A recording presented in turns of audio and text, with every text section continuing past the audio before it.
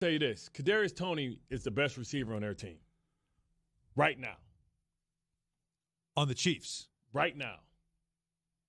Instantly, because better than Hardman. A guy that has done literally nothing at the NFL level, and now he's the best. Better than Hardman. Better than Juju. Better than Valdez-Scantling.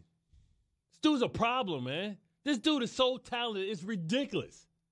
And they just get a player like that somebody had to spend a first-round draft pick. They get him for a conditional third. Do you think that we need to boycott? This should be Chris Paul not being able to go to the Lakers for a competitive advantage. Are you yelling boycott Sal's all of a sudden?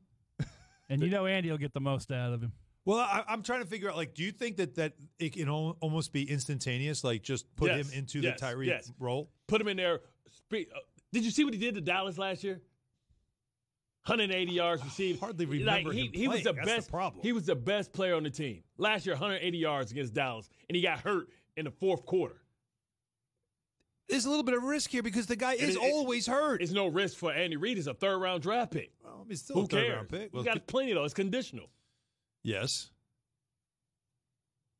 They only have room on their team for third-rounders. They got so much talent. It's a good move, right? It's crazy. But I don't know. I think you're overreacting. I'm not. I promise you, I swear I am not.